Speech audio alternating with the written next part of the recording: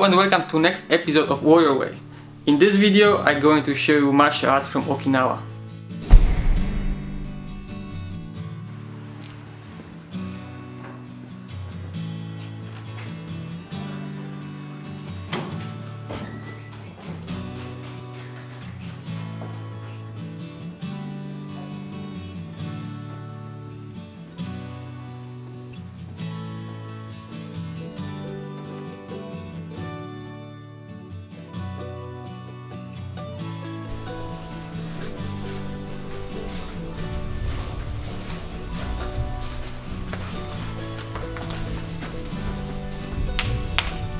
Bonjour.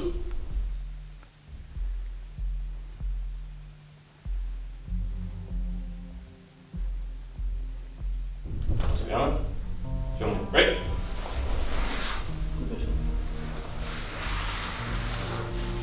Sensei, right.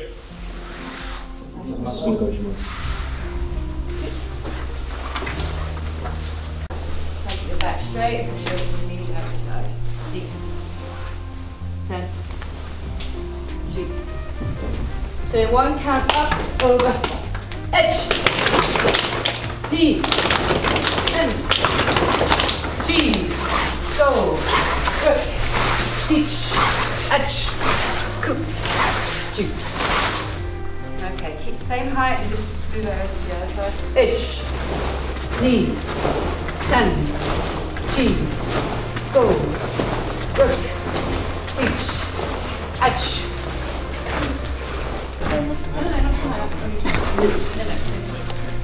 I want to do this.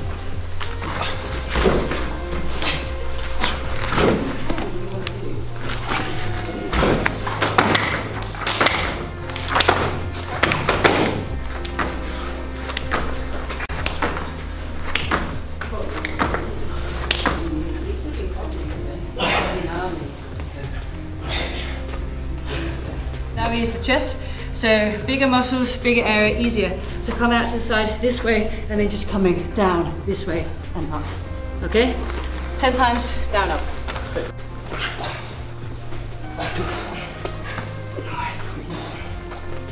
Come up with your hand up here and just blocking. So up.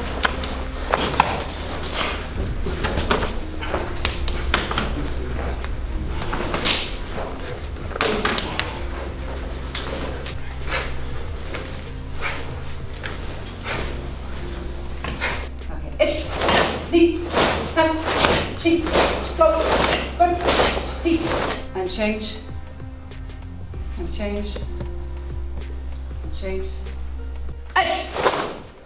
Relax again, relax, relax, relax. D. Probably what I would say, in my experience and also from the other senseis I've trained with and the other senseis from the other styles I've trained with, Okinawan karate is very well known for being very powerful, very strong, very precise. And generally over short distance. Goju Ryu, which is the hard soft style, is again it's close contact and has its roots from China and that way around. Whereas many of the Japanese styles they've come from Okinawa and then changed for many reasons. Training is to we agree together, we respect each other, we make it work, okay? So when the hand comes in, remember we turn it. So as the arm is in here, it's turned. This here. Tension all the way up, tension here, not this way, okay? Everyone can train karate. So we hit.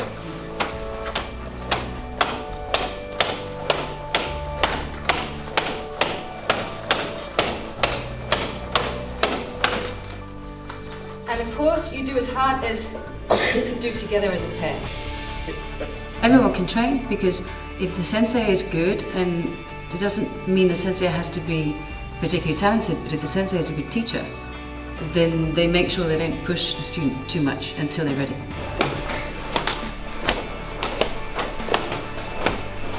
So it just comes in, we just hit this way and try, let it absorb in so we don't have too much bounce. Okay? okay? And then we just keep on going. Like our style, and this is what's quite interesting about Okinawa, particularly if you travel to Okinawa and train there, they're equidistant between China and mainland Japan. And the style, karate, there's a lot of stories, because in the old days people didn't really write it down. So it's word of mouth, and it changes as you speak. But the more you learn and the more you read and the more you just are listening to what people are saying. It's from India to China, China to Okinawa, and then from Okinawa to Japan. Now, Okinawans, they are of course a part of Japan, but they had for a long period of time, they weren't allowed to have any weapons. And that meant that they developed a certain style of combat. Like every country in the world has their own style of combat. And the world famous one is Shotokan, and that's why Shotokan is, for example, over distance, because they had weapons. Whereas the style we train here is more, it's kind of stayed on Okinawa and developed in its own time, its own way on Okinawa. And then back, probably in the 70s, around about that time, there was a conscious decision made to send out ambassadors to the rest of Europe so they could learn this thing called karate. But you want this reflex, so you need to teach your body so that when it comes in, you grab, and if it's the skin you grab, it doesn't really matter, because it's self-defense, okay? The interesting thing, and this is just a personal thought, but when it goes around to China, Okinawa, Japan to Europe, and then the Europeans wanted to go back to the source, so they went back to Japan, and then a lot of those, my sensei from England, for example, is ex-Shotokan, who's changed to Goju, because his story was he went to Japan to train Shotokan, and then he heard of this man called Higono Sensei, who was our master, who's quoted as being the most dangerous man in a real fight situation, and he went to his dojo, the Yoyoi dojo in Tokyo, and a lot of people changed actually from Shotokan to Goju then, and then kind of full circle, then it went back to Okinawa, so it's kind of gone around and then back again. Yeah, interesting. The style we train is self-defense, which is why we do Ujitan. We strengthen our bones, the whole body, the way we train. But of course we have the sports side of it too. So we have kubiti, which is the fighting, and then we have kata. It's difficult to say. Some people prefer kata, some people prefer to fight. Our style has developed more with irikumi now, which is more continuous fighting, whereas a lot of the Japanese styles are shiai, which is more when they're up on their feet, they're very, very fast and coming in, and maybe both sides are coming in and scoring, and the first person to score gets the point, and then yame, the fight is stopped, and they start again. Whereas in our style, it's just different, not better, just different. Then we just continue, and they just cap. Realistic. Yes. Fight. The students I have, they come from different styles. Genzo, Shotokan, Kyokushin, Ashiha, whatever the style is. Some from my own style, of course. But all of the ones from the other styles, and of course new beginners, have never seen this equipment before, which we will train with.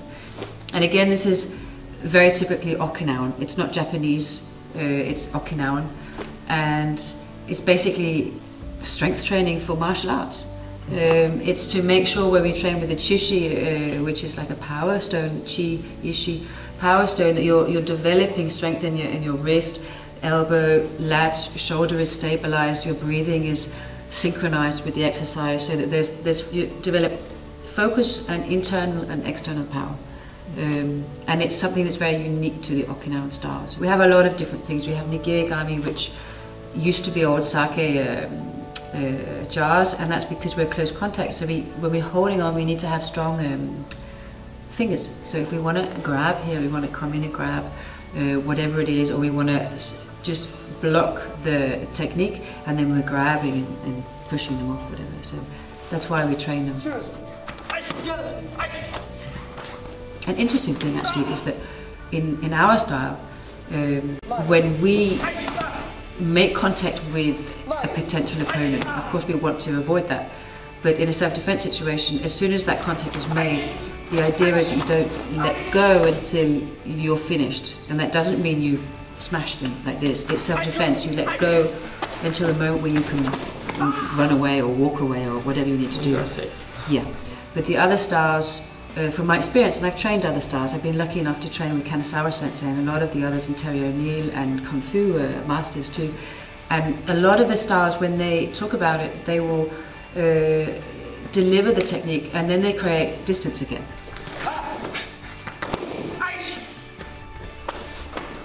Even though for the mind, like in our style, it's interesting because you want to go into them, which your mind doesn't really want to do. Your mind wants to go the other way. But they say if you keep creating distance, then the other person, you level the playing field and it's the same again. Whatever the style is, and you have to find the right one for you. There's no correct style. There are many styles, and it's just different branches on the same tree.